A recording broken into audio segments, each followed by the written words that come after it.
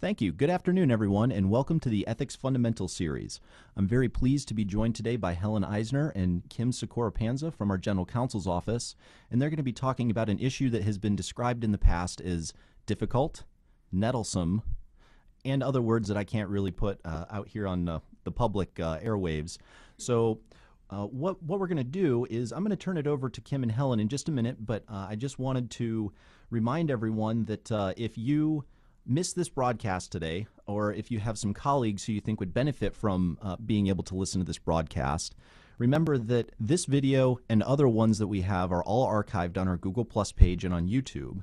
I also urge you to check out the IEG store for all kinds of useful job aids from both OGE and from the ethics community. And lastly, I'd like to remind you that next Thursday at noon, we're going to be doing our advanced practitioner, and we're going to be covering 205A. with Rachel Dowell and Lee Francis from also the General Counsel's office. So that's going to be a really good presentation that I think that you should make an effort to join us online for. And so with that, I'm going to turn it over to Kim and to Helen. Thanks so much for being here, guys. Well, thank you, Ryan, and good afternoon, everyone, and welcome to today's Institute for Ethics in Government Fundamentals series on making sense of particular matters.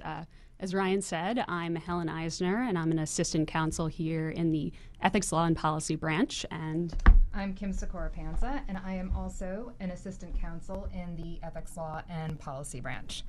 We're really excited to be here today. We are excited to share some of our research into the particular matter concept and hopefully shed some light on some of the issues that come up when you are struggling with a particular matter determination. So we have a PowerPoint that we're going to put up on the screen during the presentation that will allow you to follow along at your offices while we go through. So I think Ryan's going to put that up now, and we'll get started. Great. Well, as Ryan mentioned, the concept of particular matter is really a central one to our ethics rules and criminal conflict of interest laws. But a whole host of confusion comes along with these two simple words, particular matter. And in this presentation, we hope to break things down a bit and provide some basic guidance for you as an ethics official on how to apply this concept on a daily basis. Also, before we start, we just wanted to draw your attention to one of our legal advisories, which is 06X029. And this is always a really helpful resource when confronting these issues, and we encourage you to reference back to this resource in the future. So in terms of the presentation today, the first thing that we're going to discuss is just the particular matter concept in general and try to provide some information and context that will be helpful to help try and understand what the term means. As part of that discussion, we're going to discuss both sorts of particular matters. We have particular matters involving specific parties and particular matters of general applicability. Most of our time is going to be spent talking about that latter concept, particular matters of general applicability. And the reason why is because it's usually easy to spot particular matters that involve specific parties, but can be much trickier when you're trying to identify a particular matter of general applicability. And of course, we're going to talk about broad matters as well, because that's the broader universe of government activity, which it's not narrow or focused enough to be a particular matter. And after we go through the basic concepts, we're going to have a discussion about various criminal conflict of interest statutes and our standards of conduct provisions that use these terms. And we're going to provide some examples of how the particular matter analysis has been done in some real cases. So, matters, particular matters of general applicability, and particular matters involving specific parties. You've all seen these terms, but what do they mean? Okay, so first we're going to talk about some basic nuts and bolts. As you all know, there are three categories of matters that the criminal conflict of interest statutes and the standards of conduct contemplate that a federal employee might be involved with. They're displayed up on the screen in a bullseye. We have matters, particular matters of general applicability, and particular matters involving specific parties. This bullseye that you see up on your screen is going to be one that we'll have throughout the presentation to show the different categories. When we move through, we're going to try and highlight the band we're talking about in blue so you can get a visual sense of where we are. First off, we have matters. That's the outer band we have highlighted in light blue here. So what does this really mean? We have up on the screen really broad matters, matters that focus on a large and diverse group.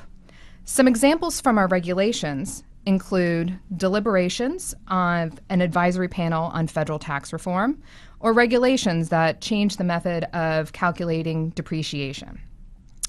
When we move in on our inner circle, we get to the particular matter category. Now, if you see here, we've highlighted the two inner bands, particular matters of general applicability and particular matters involving specific parties. Our regulations say that a particular matter is one that involves deliberation, decision, action that's focused on the interest of specific persons or a discrete and identifiable class of persons. Now, that definition's a little bit dense, but it's exactly why we have both of those bands highlighted right now. It tells us a couple important things. First, we know that a particular matter doesn't necessarily need to involve parties, and also that it's not limited to adversarial proceedings or formal relationships. So that's why under this umbrella we have our two buckets, particular matters of general applicability and particular matters involving specific parties. Now, first we're going to look at particular matters of general applicability. Now, interestingly, or perhaps frustratingly, this term, particular matter of general applicability, does not itself appear in the criminal conflict of interest laws. It's a term that OGE created in our regulations to define the other particular matter category that's used in the statutory language. Now, we acknowledge that the term is a mouthful and somewhat confusing. You don't normally have the word particular and general in the same term of art, and we certainly acknowledge that it's not necessarily intuitive or accessible for you as ethics officials to use in counseling and advising employees. But it's what we have, and we're going to hopefully give you some context to understand the concept. A particular matter of general applicability typically involves deliberations, decisions, or actions that focus on a particular industry or profession, such as regulations, programs or standards, and policy making, as long as it's focused on a discrete and identifiable class. What it really means is what we have up there, narrower matters that are focused on a discrete and identifiable class of persons. Some examples from our regulations include regulations that establish safety standards for trucks on interstate highways, or determinations or legislation focused on the compensation and the working conditions of a class of assistant United States attorneys. Next in the band, we have the center concept, particular matters involving specific parties. A particular matter involving specific parties typically includes specific proceedings that affect the legal rights of some parties. So think about something like a judicial proceeding, a hearing, or an enforcement action. The particular matter involving specific parties also can include isolatable transactions or a related set of transactions that include identified parties. So here, think about something like contract, license, grants, product approvals, or applications. What does this really mean? We have up on the screen, a very limited group of identified parties is involved in the matter. Some examples, also taken from our regulations. The FTC review of a proposed merger between two companies, or an FDA approval of a certain drug company's application. So before we move on to our next session, I wanted to just chat briefly about the circular graphic that we've been using. Many of you are probably familiar with the inverted triangle diagram that OGE has used in its training materials. And the new graphic that we're using today, the bullseye, communicates the same information. One advantage of this graphic, and the reason why we're using it today, is that it visually shows you how a larger category also includes smaller categories. So for example, what does this mean? If you have a regulation that prohibits an employee's involvement with any matter, the broadest category, so that might be some of the 207 restrictions on senior employees, that means that that employee cannot work on a matter or any of the interior bands of the circle, particular matters of general applicability and particular matters involving specific parties. It subsumes the whole group. Now, by contrast, if you have a law or regulation that uses the term particular matter, that means that you're covering the two smaller circles that you see circled up here in red: particular matters of general applicability and particular matters involving specific parties. So both the circle and the triangle are the same information, and please use whichever visual representation you think is more helpful. So we'll get more into the specifics about these terms in just a minute, but it's really important to stress the reason we care about these terms and the distinctions between them. And that's because they determine the scope of the relevant prohibitions and exemptions.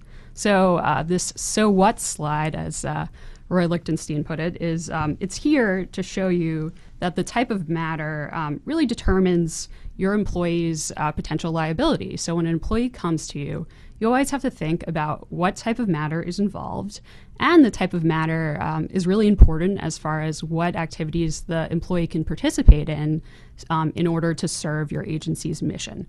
So this "so what" is really critical as far as understanding the type of matter. So the key threshold question for any ethics analysis is always, what type of matter is involved? So on that note, let's break it down so it's clear in what circumstances the criminal statutes and our rules under the standards of conduct appear. And we're going to go through and list where matters, particular matters of general applicability, and particular matters involving specific parties appear both in the criminal statutes, criminal conflict of interest statutes, and in the standards of conduct. And we're combining that here just as an illustration, not in any way to combine or equate the criminal conflict of interest statutes and our standards of conduct as far as potential liability. But let's start with matter and just go through where this appears. So, and again, before I start, just so you can follow along with me, we're referring to the areas in the bullseye so you can see, as we're talking about matters, particular matters of general applicability, and particular matters involving specific parties, what areas are covered by the parts of the bullseye that we've highlighted in blue. So again, starting with matters. Matters are the outer band of the bullseye. But when a matter is involved, it triggers the entire bullseye. So again, the area triggered is the area that we've shaded in blue, which encompasses both matters, particular matters of general applicability, and particular matters involving specific parties. So where does matter appear? Matter terminology is found in 207C and D, which are the restrictions for senior and very senior employees from coming back and working on matters, and also in the teaching, speaking, and writing limitations under the standards of conduct in 807. Now moving on to particular matter, as you can see on the screen. Now, particular matter encompasses particular matters of general applicability and particular matters involving specific parties.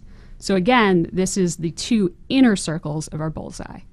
And particular matter terminology is found at 203, 205, 208, and 502A2, and also under subpart F.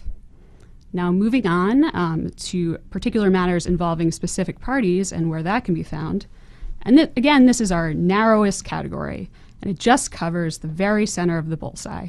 And this can be found under 207A, 205C, and 203C, which are the SGE restrictions for special government employees. Also under the standards of conduct at 502, 503, and it's also seen in various 208 regulatory exemptions. So a little bit later in the presentation, we'll talk more about how the analysis has been done in some specific contexts. But let's understand a little bit about, kind of why this is important and why the term exists. And it's really not just an exercise in semantics to figure out whether something fits in one category or the next. If ethics officials and employees fail to understand and appreciate the distinction between the different categories, this can lead to inadvertent violations of the law.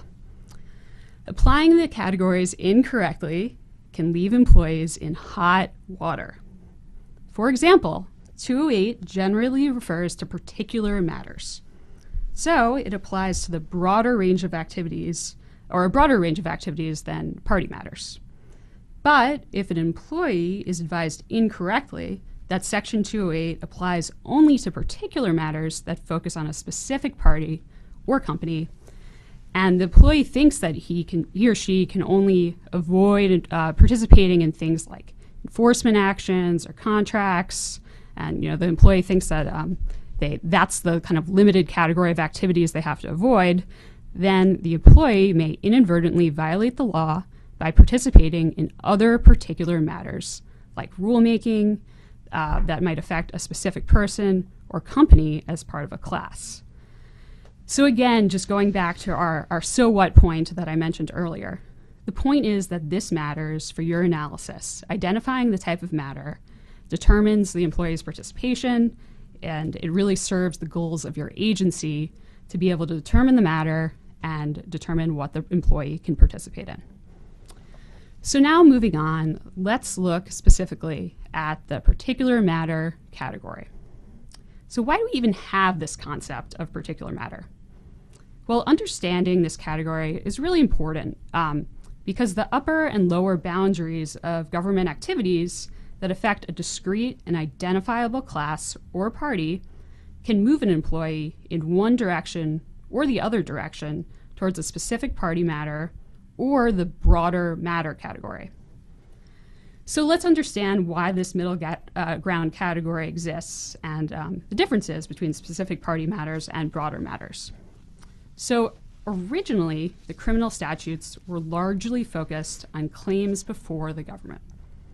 This category of particular matter was created to broaden the scope of the criminal statutes by making them applicable to all the activities of modern government, not just claims. At the same time, it was recognized we couldn't hamper modern government by prohibiting involvement in broad general areas of activity.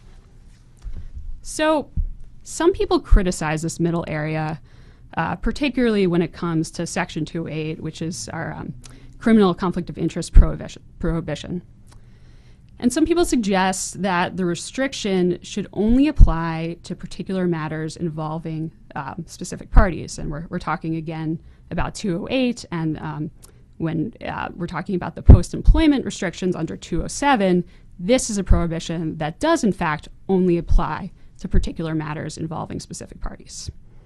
But from our perspective, an employee's participation in a party matter in which he has a financial interest usually would raise real conflicts of interest, but still, we also think this middle category is important, the category of particular matters involving, particular matters of general applicability.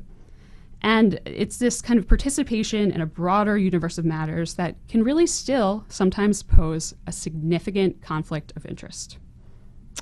Okay, so what is a particular matter of general applicability? As we know, it's the highlighted second circle of our bullseye and one of the components of the particular matter designation. OGE defines what a particular matter of general applicability is in its regulations at 5 CFR 2640.102M. And there we say that a particular matter of general applicability means a particular matter that is focused on a discrete and identifiable class of persons, but does not involve specific parties. So breaking it down, what are the components of this definition? First component is we have a discrete and identifiable class.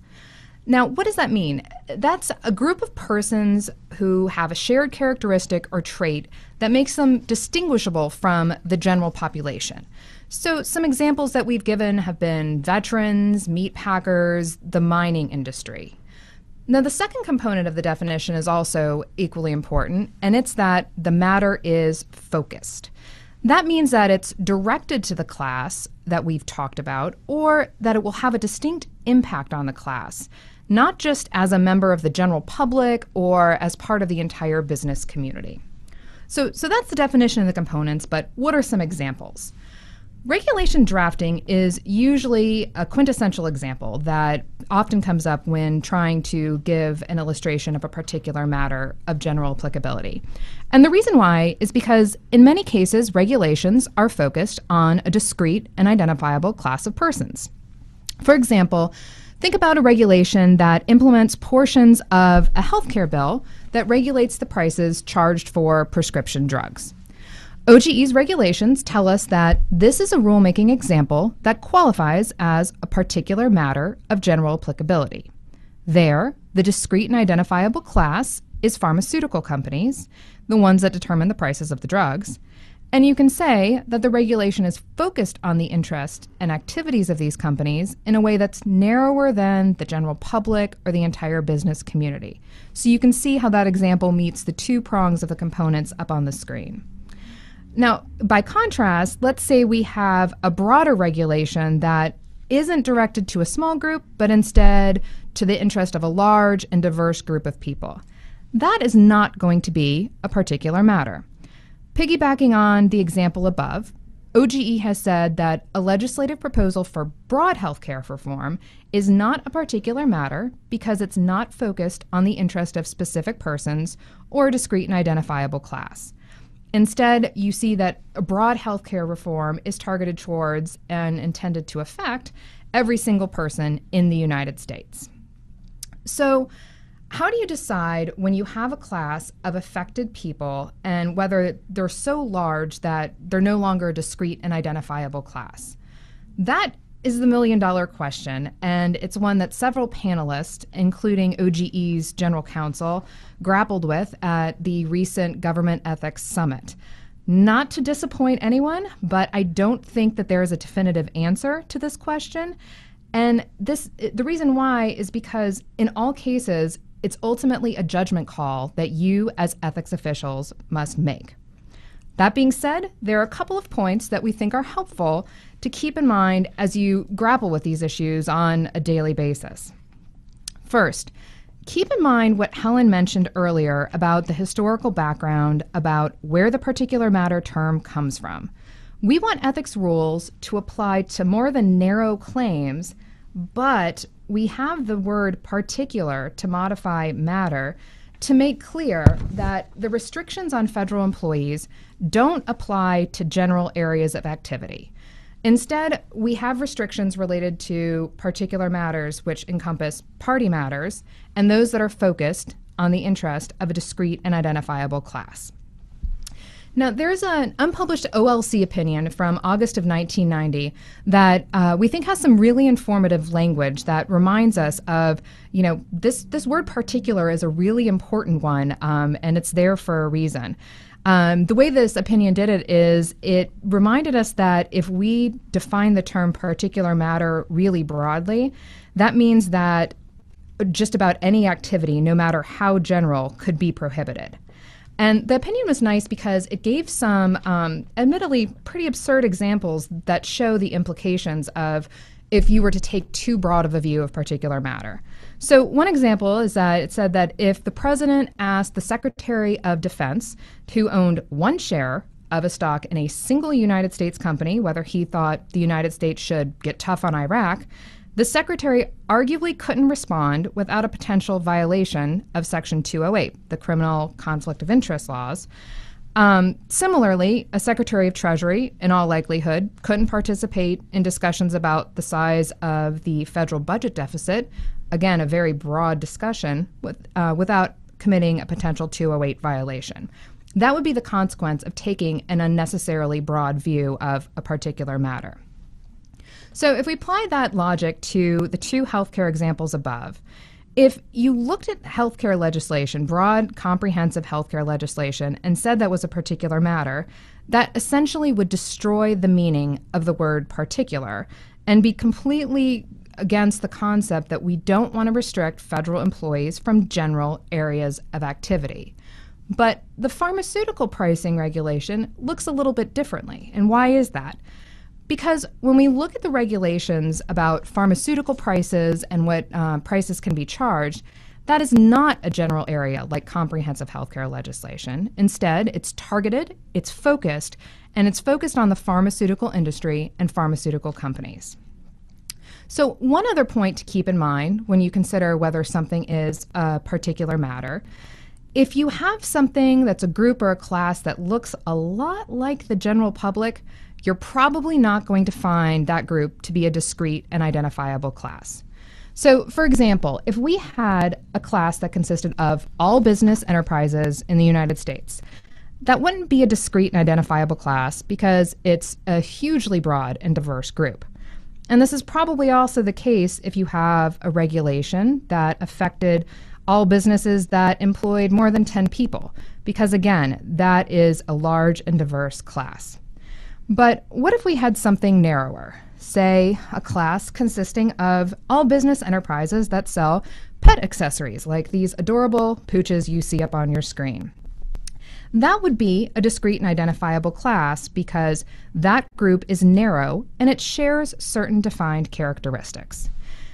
Pet accessories, admittedly, is a pretty silly example and probably is not one that comes up in your daily practice. But we wanted to give you this somewhat memorable example to illustrate how you can look at a certain industry or subset of businesses as a discrete and identifiable class. And the regulations that OGE have, they're chock full of other examples where we talk about how specific professions or groups constitute a discrete and identifiable class. And some of those less colorful examples are the meatpacking industry, prescription drug or pharmaceutical companies, domestic companies that sell portable computers, the mining industry, organizations producing science education programs for elementary school children. So those are other examples that illustrate how we look at a defined group in that way. Now, there's often a line drawing exercise that is involved in making these distinctions. You have some flexibility to make these determinations, and it's just important to keep in mind the critical question of whether you have a discrete and identifiable class that shares certain defined characteristics. So, what would be some other examples of a particular matter of general applicability? I would say one would be if a Department of Agriculture employee is working on a proposal to purchase grain from domestic farmers to help support grain prices. That project, a proposal to purchase grain from domestic farmers, would seem to be a particular matter because grain farmers are a discrete and identifiable class, and the project focuses on that particular industry. Let's consider another hypothetical situation. What if you have an employee at the Postal Rate Commission and she's asked to participate in a working group that's considering raising the postal rate for first-class stamps?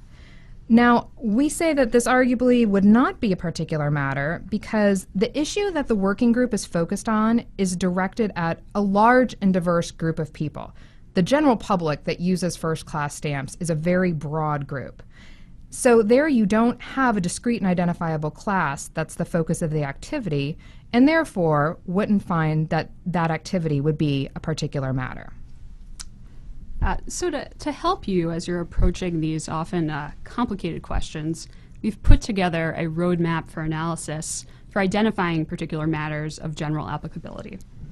So let's first look at a few key questions that might help you when you're trying to determine whether a given matter is a particular matter of general applicability. So first, you should ask yourself, how broad or narrow is the focus of the matter? Consider whether the matter is directed to a group of individuals or entities.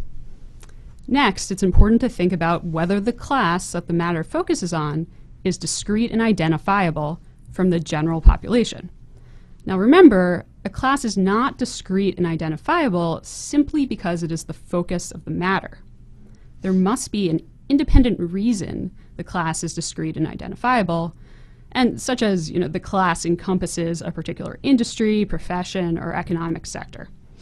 Another question to ask yourself: does the matter have a distinct impact on a class that is separate from the impact of the matter on the general population? The discrete and identifiable class that is the focus of a particular matter generally is impacted in a way that is distinct from the impact on the general population. Now remember, a matter may still be a particular matter even if it has an impact beyond the class with which it is concerned.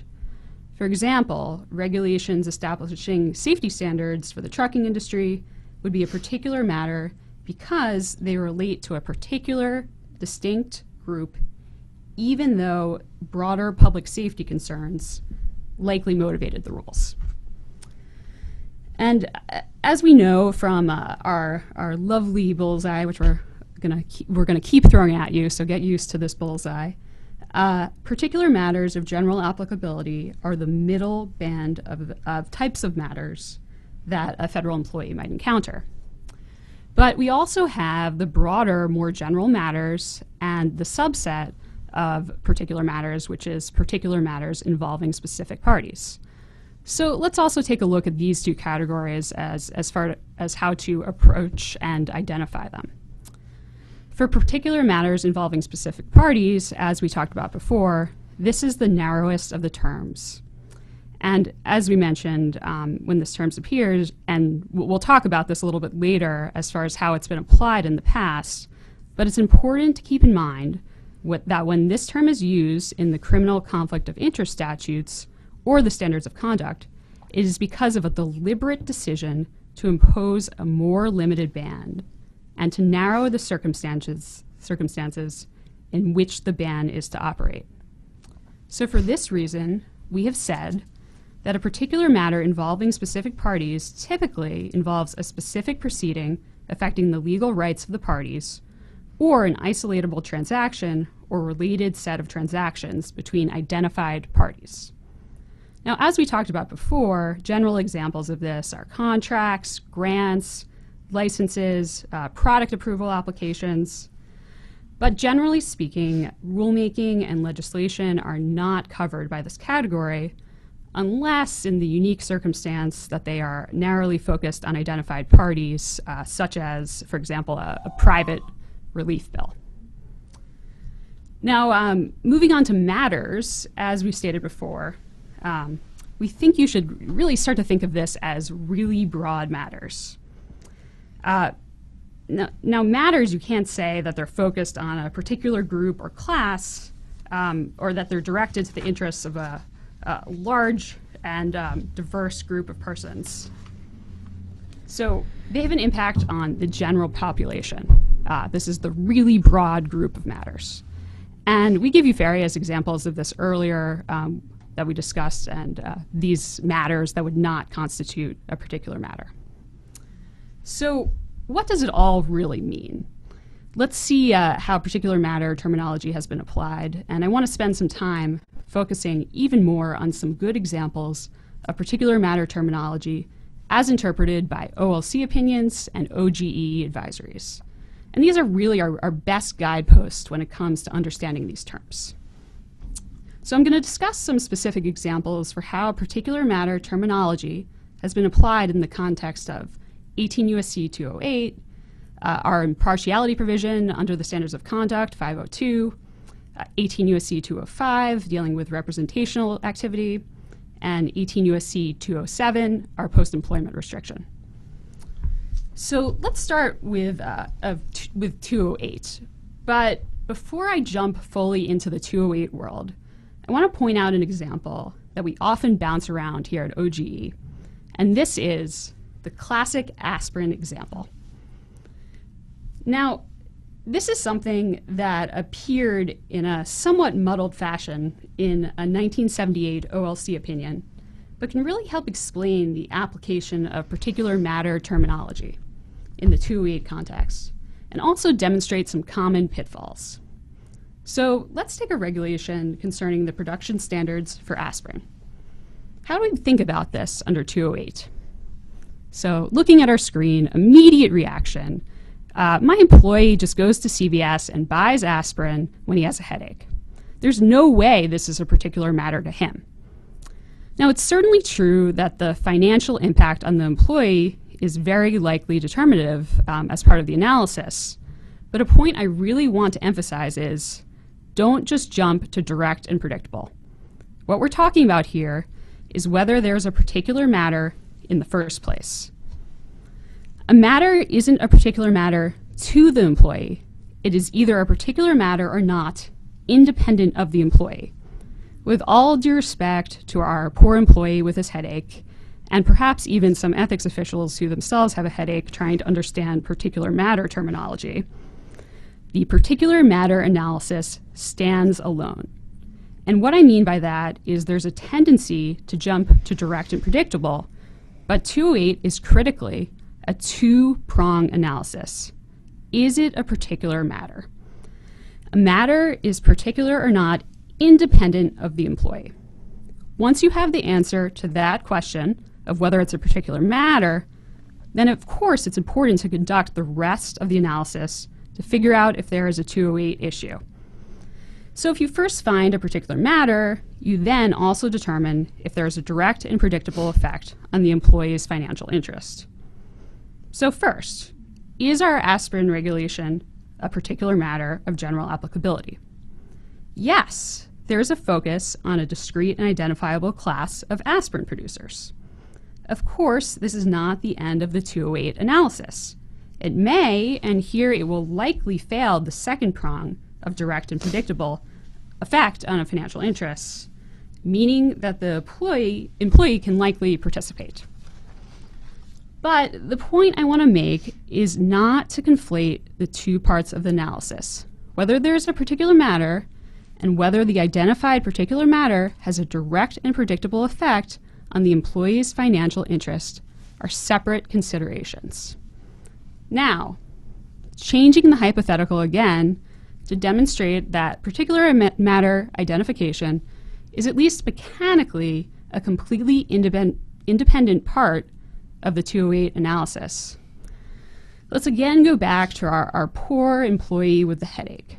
But this time, he owns $100,000 in Bayer stock.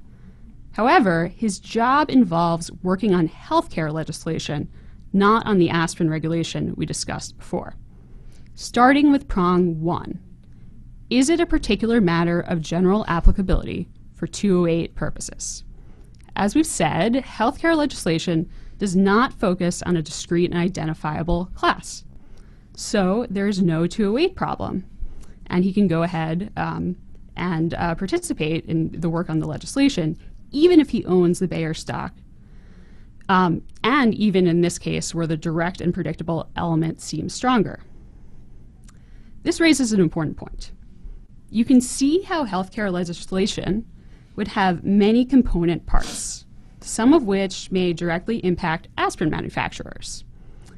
It is generally not required to break down broad matters into smaller components that may be considered particular matters when doing an analysis to see if something involves a particular matter.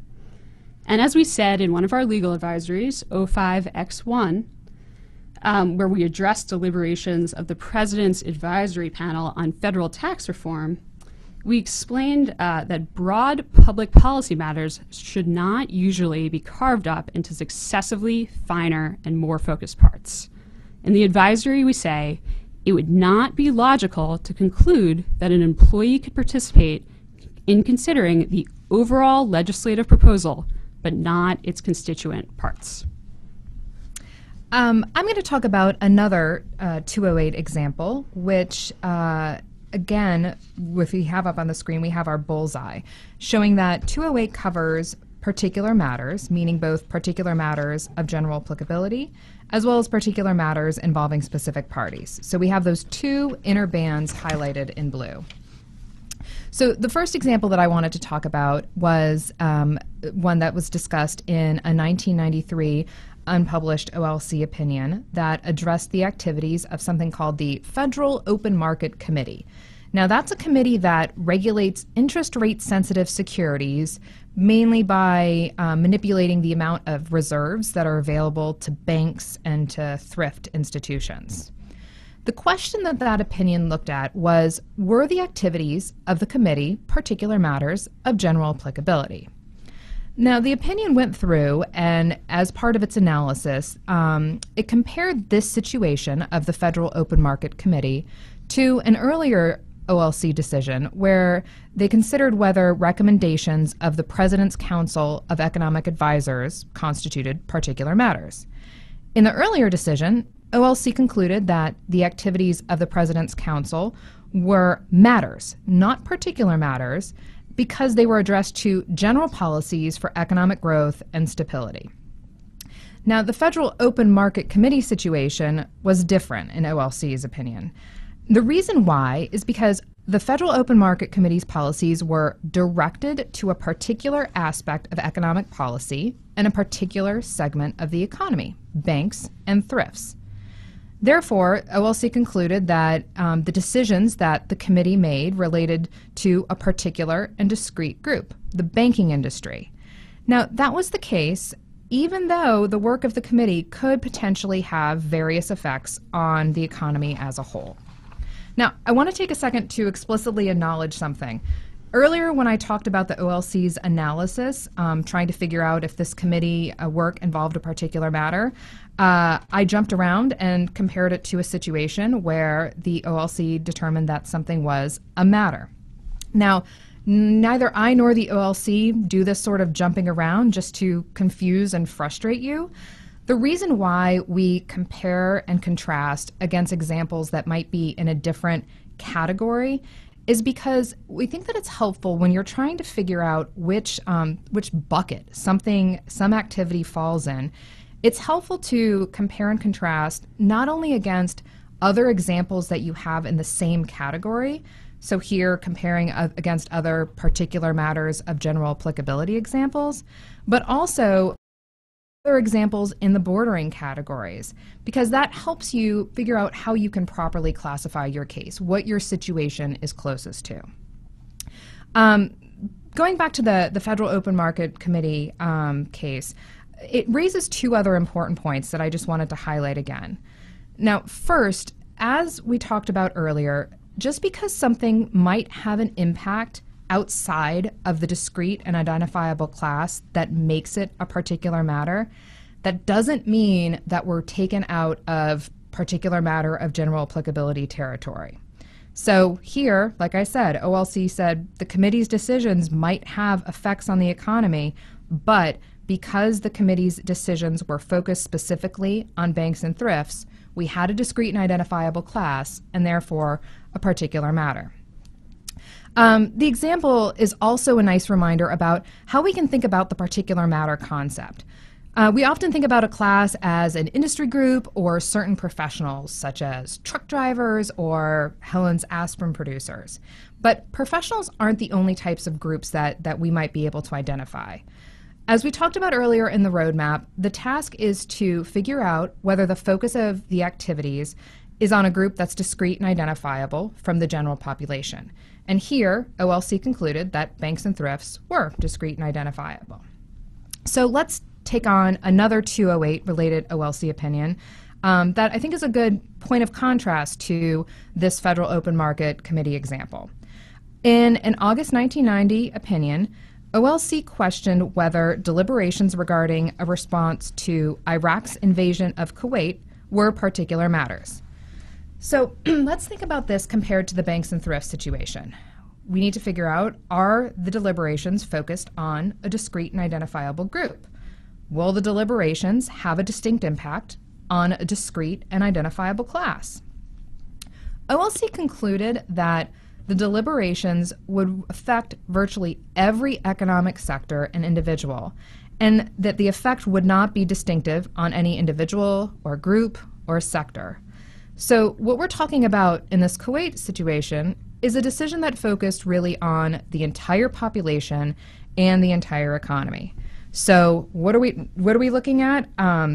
We're looking at a situation that falls outside 208 category, or 208 territory in our bullseye. Now, in contrast, in this opinion, OLC said if the discussion was on whether to seize a particular oil field or tanker, then the actions would, in fact, focus on specific individuals or entities or on a discrete and identifiable class, and that would bring us back into the blue shaded area of the circle because we would be in the inner two rings. Now, this is important because, as we talked about earlier, if 208 covered broad deliberations, it could really cripple the entire government.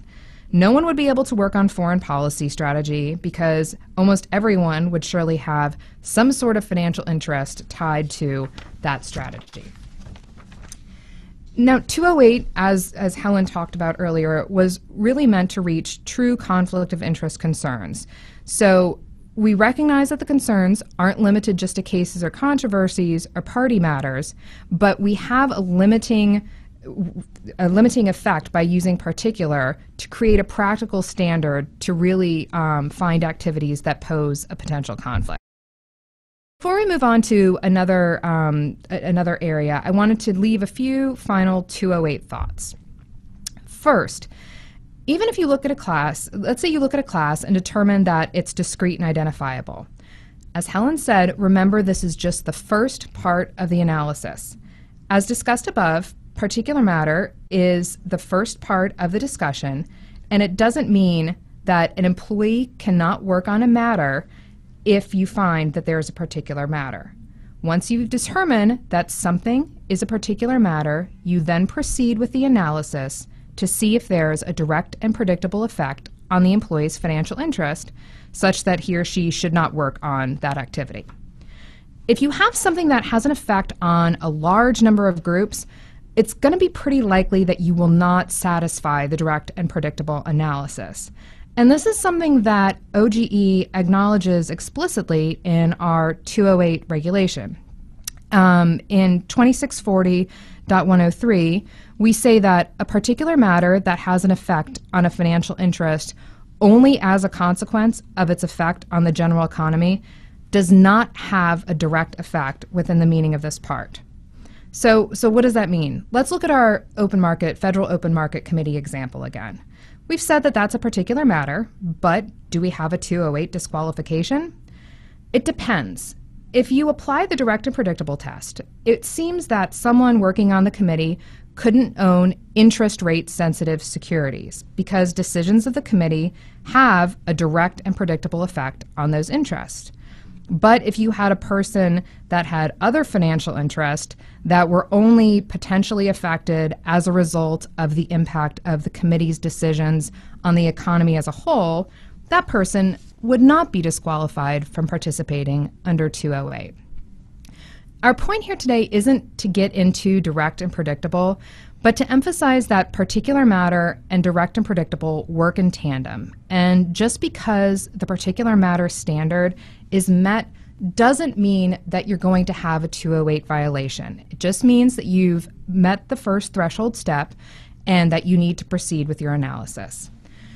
The second point that I wanted to touch on is that the relationship with the Standards of Conduct provision 5 CFR Part 2635-502. That's the impartiality provision. Now that provision's narrower in that it only covers specific party matters, and that's one area of the bullseye, the center circle. So if we go back to our aspirin example, a regulation affecting aspirin, as we've discussed, falls into the particular matter of general applicability category. So it wouldn't directly fall into 502 because it's not a particular matter involving specific parties. But if we had a situation where our employee with the headache was engaged in a product review specific to Bayer, then that would be a particular matter involving specific parties. It would be in this center part of the circle and trigger both 502 and 208. I just mentioned this because it shows that 502 is narrower by design in terms of the reach of the prohibition and the types of covered relationships. So I also just want to jump in and provide a few more examples that discuss 18 U.S.C. 205 and 207, and just help cover all our bases as far as how particular matter terminology has been applied. So let's quickly look at 18 U.S.C. 205, the prohibition against acting as agent or attorney. The statute applies to covered matters, which encompasses both particular matters of general applicability and particular matters involving specific parties. So again, those two inner rings of the circle, and this is the same area of activity covered under 208. In 1994, OLC published an opinion that many of you may be familiar with, and the question arose whether a federal employee could represent the National Association of Assistant United States Attorneys before the Department of Justice on personnel matters. OLC reasoned that discussion of personnel matters affecting AUSAs was a particular matter of general applicability. AUSAs were considered a discrete and identifiable class by virtue of their employing agency, their profession, and their position. This meant that current federal employees could not represent the National Association of Assistant U.S. Attorneys before the Department of Justice without violating 205. It's also a great example of the scope of 205. Looking again at our bullseye, 205 does not just cover specific party matters. It was meant to cover the wider area of particular matters of general applicability and particular matters involving specific parties. Clearly, the personnel matters at issue would have had a distinct impact and were focused on AUSAs, a population discrete and identifiable from the general population, and the current employee could not represent the association. Now, with the scope of 205 in mind, and contrasting 205 with 18 U.S.C. 207, this is really kind of a good opportunity to look at these two statutes and emphasize why it's important to identify the right particular matter terminology. The type of communications affecting the AUSAs fell in the particular matter of general applicability category for our 205 analysis. But particular matter of general applicability is a category, that broader middle ring, that is not covered under 18 U.S.C. 207A. This only applies to party matters, the center of the bullseye. So, as we've already mentioned, there is a reason for this narrowing. For example, we don't want an individual who worked at the IRS as a tax attorney to be prevented from ever working on tax policy on his departure. 207A, therefore, impacts a narrower class of government activities. Because of this, identifying and drawing lines for 207 can be very important. For example, if the AUSAs we just discussed left their government positions, they would be able to represent the association regarding the same personnel grievances they were prevented from working on while employed for the government. Those personnel issues were categorized as particular matters of general applicability, the middle category, but fall outside the narrowest category of particular matters involving specific parties. To provide one final and helpful, I think, example, and specifically shed light on 207A, the post-employment restrictions, let's talk about OGE Legal Advisory 80X10. In that advisory, we discuss a former attorney at the Department of Justice who was asked to advise a state attorney general's office on efforts to comply with federal guidelines regarding desegregation of state colleges and universities. Now, at the Department of Justice, he had worked on the development of court-ordered criteria by which 6 states were to develop plans to desegregate their higher education systems. Later on, he worked on the development of general criteria to be used as investigatory guidelines in states that formerly had dual systems of public higher education. The first set of criteria involving the 6 specific states were deemed to be a particular matter involving specific parties. And just to mention, none of these 6 states were the state where the former employee wanted to advise and provide guidance. So any later work related to this criteria regarding the 6 specific states would fall into 207A territory, meaning he could not work on it. However, there were no 207 problems related to the former employee's work advising a state on the second set of more general criteria. The general guidelines were not specific party matters. They did not apply to specific identified states, and the employee could work on these general criteria without violating 207, the post-employment restriction. Again, this case shows how identifying the right category determines whether the criminal statutes apply. Recognizing the difference between particular matters of general applicability, particular matters involving specific parties, and matters is just incredibly important to giving accurate ethics advice. Now that we've discussed the different categories, one final subject we wanted to touch on briefly is transitions and how you determine when a government activity transitions from one category to the next. We acknowledge that the boundaries are fluid and fuzzy between the categories, and it can be frustrating to try and figure out where a specific project lies, particularly because work in the government isn't static. You need to do a case-by-case analysis to figure these things out. And just in terms of some general guidance, if you're trying to figure out if a broad matter has become a particular matter, you would look at whether the deliberations have turned to specific actions that focus on certain people or a discrete and identifiable class of people. The example we talked about earlier about healthcare is a good one. A legislative plan for broad healthcare reform is not a particular matter, but a particular matter would arise if the agency later issued implementing regulations on pharmaceutical prices. If you're trying to figure out when a particular matter becomes one involving specific parties, the general rule is that specific parties are first identified when the government first receives an expression of interest from a prospective party, like a contractor or a grantee. This isn't always timing dependent, and OGE has various legal advisories that discuss the nuances of when a particular matter involving specific parties arises. Ultimately, there are no hard and fast rules when you look at the boundaries in our bullseye, but hopefully this context helps you see how something can transition from a matter into the next band of particular matter of general applicability, and finally, potentially, to a particular matter involving specific parties, the center part of our bullseye. So that concludes today's fundamentals presentation. We really hope we've helped make sense of particular matters, and your OG desk officers are always available to answer any questions that may come up. So thank you so much for joining us here today. Thank you. And I'd also like to just remind everyone that next week, we're going to be doing our advanced practitioner. It's going to be, we're going to be covering 205A. We're going to have two members of our General Counsel's office here to do that with us, and we look forward to seeing you there. So with that, I'm Ryan Segrist, and we'll see you next week.